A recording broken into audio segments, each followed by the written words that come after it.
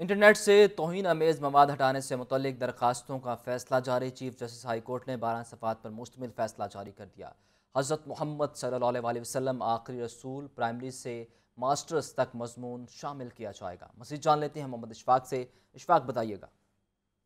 جی بالکل، chief justice Lahore high court justice محمد قاسم خان نے internet سے توہین امیز مواد ہٹانے سے متعلق درخواستوں پر فیصلہ جاری کر دیا۔ چیف جسٹس نے ریمارکس دیے۔ فیصلے میں یہ کہا کہ حضرت محمد صلی اللہ علیہ وآلہ وسلم آخری رسول ہیں، پرائمری سے ماسٹرز تک اس بارے مضمون شامل کیا جائے۔